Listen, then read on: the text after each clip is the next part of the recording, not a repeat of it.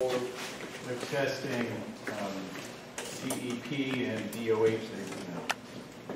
They've both got authority on it. They've been testing monthly on the river. We do it in Florida, so we do it at the County Road 145 bridge. They're coming up at Madison County.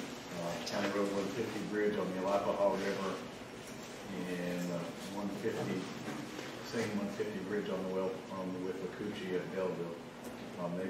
Since the time they've been doing the sampling specific to that, they haven't found anything that's over standard. I think he also had requested the Florida Department of Health to do sampling on his well at his house. He sends a lot of emails. Okay. So I just want to make sure I remember what I was supposed to do for you. Yes, and that also did occur back in April. I'm not sure. I mean, I don't know. There wasn't anything particularly alarming in it, or I don't know what that was right now. We're responding to his requests in any case.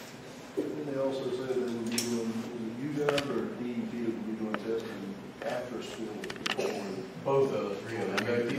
DEP has got primary responsibility on sending a team out and all that, but we're supplementing that with them when a spill occurs. As soon as we hear it within Florida, we'll do that.